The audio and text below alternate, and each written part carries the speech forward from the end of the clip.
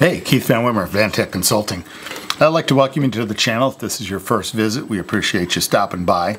If you're a current subscriber, we appreciate you subscribing and supporting the channel. Today we're going to talk about these guys. These are PON splitters, so used in passive optical networking.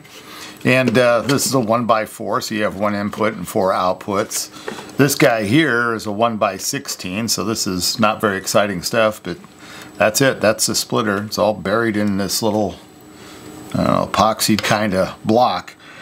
So this is a 1x16. Again, we're going to talk about this and how to calculate loss across these. And this kind of ties in with our series that we're working on, which is the Understanding Loss Budget. So this is an important part of your calculation when you're working in PON, is to understand what the light split is and how it affects your budget. So I'm going to pop over to the computer, try and bore you with some PowerPoint here, and then we'll come back. So what is a splitter? A splitter is just a passive device, and they're used, obviously, in passive optical networking.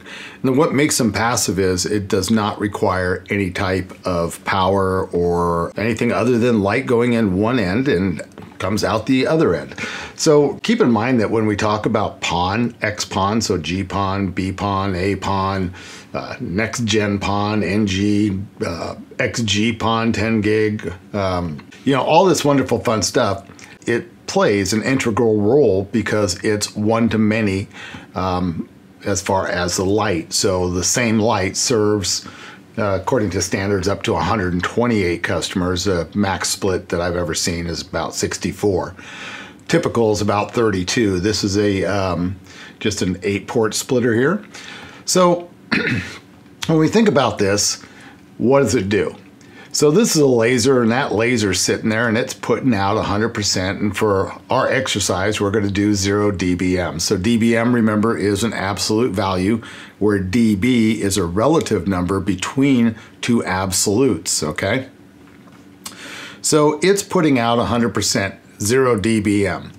And as it goes out and it hits that first split, and this is what we're talking about specifically, are what are called planar splitters. And so 50% of the light goes to the top, 50% goes to the bottom. So we have a 2x split right now. And whenever you split, 50% drop in power is represented by 3 dB drop. If you went up by 3 dB, you would have 100% increase in your power. So now we have one split, and it goes down and it hits another split. Again, 50% of this light goes that way, and the 50% goes this way, giving us 25% of our light. We split again. 50%, 50% gives us 12.5, so 50% of our 25. That's our third split, providing 8 ports. We split it again. Again, we have 16 ports now, so we've doubled the 8. This is our fourth split. We have 6.25% remaining. And then our final split on this is a 32-port splitter, right? And this is split number 5. So that leaves us 3% of the overall light that happened here. So how is this represented? So we have 5 splits here, and each split represents 3 dB. So we have 15 dB of loss between the input and the output, meaning that at this point in the splitter, we would have a negative 15 dBm, all right? So again, each split costs us 3 dB, which is 50% of the power, so the 5 splits are costing us the 15 dB. According to the PON standard, we need, at the ONT, down at this end, we need a neg 29 minimum at the side of the house. But from an engineering aspect and network management aspect, we're going to take a couple dB off of that. So what we'll say is we're going to have minus 27 dB is our minimum number that we want down here. Our OLT, again, is launching at 0 dBm, and that gives us a 27 dB power budget, so from 0 to neg 27. So when we think about this, what do we have to play with? We have 27 dB minus the 15 dB we lose in the splitter, right? That leaves us 12 dB to get through our network. So if we had something like 15 kilometer fiber, 10 splices, 4 mated pairs of connectors, that basically costs us 9 dB, right? Leaving a 3 dB headroom, and that's plus minus or plus the 2 dB margin that we have. So again, you have to look at this whole thing and understand, first off, how the splitters work.